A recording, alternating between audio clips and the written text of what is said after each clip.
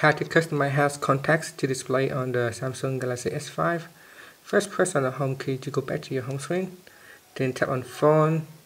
From here, tap on the menu key, tap on settings. Then tap on contacts. In here, tap on contacts to display. And then from here, you can choose whether to display all contacts available or choose to display contact from device only, from SIM card only, from your Google account or from your Samsung account, contact from Facebook, or to display or to customize the list with customization.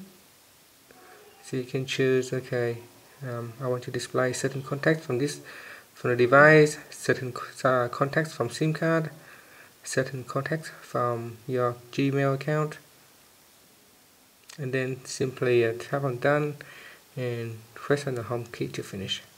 Thanks for watching this video. Please subscribe to my channel for more video tutorials.